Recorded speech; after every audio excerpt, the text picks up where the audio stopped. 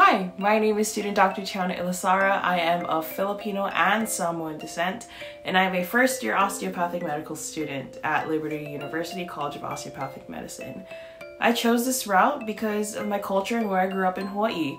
In both my Asian and Polynesian backgrounds, without even knowing it, my elders inadvertently instilled in me to believe in the first osteopathic tenet, which is the body being a unit. The person is of body, mind, and spirit. So treating my future patients with this in mind was the cornerstone of how I wanted to give back to my community as an osteopathic physician.